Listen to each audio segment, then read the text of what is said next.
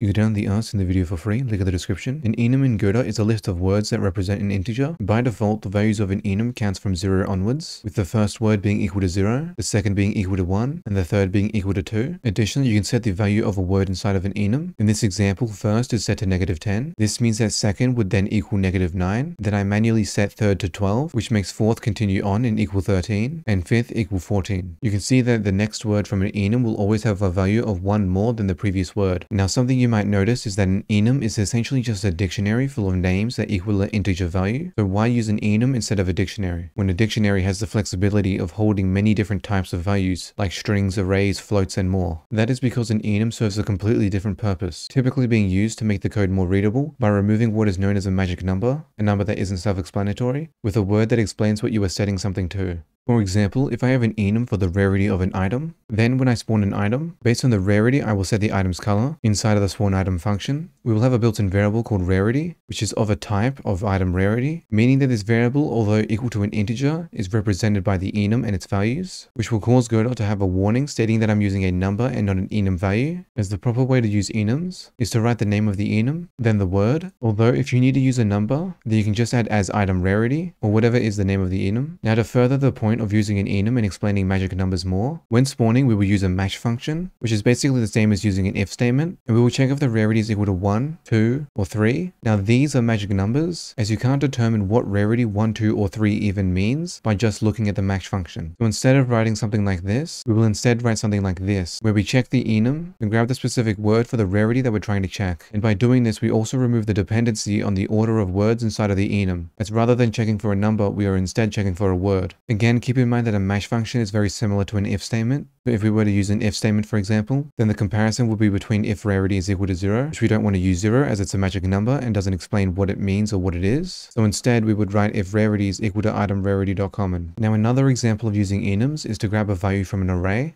So in this example, where we are spawning items with colors based on their rarity, we can create an array that stores the color of each rarity. And keep in mind, in this usage, the order of the values in the array must match that of the enum. And then instead of using a match or if statement, we can just set the modulate to the array, grabbing the color at the position of the rarity, as an enum is just an integer, making grabbing from an array easy. Now, another good usage of enums is with export variables, as exporting an enum will provide a drop-down list on the right, avoiding the potential of misspelling a string or setting an export to the wrong integer or value, again avoiding those magic numbers. Now, there are two ways to export an enum. The first is to do a basic export variable, but set its type to an existing enum. The second way is to export enum, then type all of the words as strings inside of brackets. And if you want to change the value of any of these enum entries, then next to the name, add a colon and then the number. Again, this is the same as what we were doing before, where we use an equal sign on a regular enum entry. And the choice between which export method to use will depend on the purpose of your enum, as you can use the regular export on the existing enum to have all the benefits mentioned before with enums, such as checking if the variable is equal to item rarity.common, whereas by using the second export method, you essentially lost the enum and the variable is just treated as a regular integer, with the only difference between export enum and just exporting an integer being that export enum provides a drop-down selection. Although I would recommend just using the regular export on an existing enum, as most likely you will need to reference the enum later in your script. Now, in the case that you have multiple scripts with enums, and you have scripts that reference or grab other scripts just to use their enums, then what you should do is create a global enum script, go to File, New Script, name it enum global, and press Create. Then inside all of the scripts with enums that you want to reference from other scripts, use Control or Command plus X to cut the enum out of the script, and then paste it inside of the enum global script. Keep in mind that you only want to include enums that need to be grabbed or referenced from by multiple scripts inside of your game. You don't need to include enums that are exclusively used by the single script that they appear in. Then to make it so this enum is reachable and can be used by other scripts, go to Project, Project Settings, then under Globals, press the folder icon, select the enum global script, and press Open. Then this is the name that we will use to reference the script and grab the enums. Then press Add. You can change the name by double left clicking it. Now, when we want to grab an enum from the various scripts in our game, we can grab the enum global script, then the specific enum that we want, then the word from inside that enum, making it easier to grab or use a single enum list from multiple different scripts in your game, and also making it easier to edit those various enums as they're all in the one place. Now you have a basic example of using enums for item rarity, as well as some basic use cases of enums, which you can add to any of your Godot games. And don't forget that you can check out the project files, link in the description.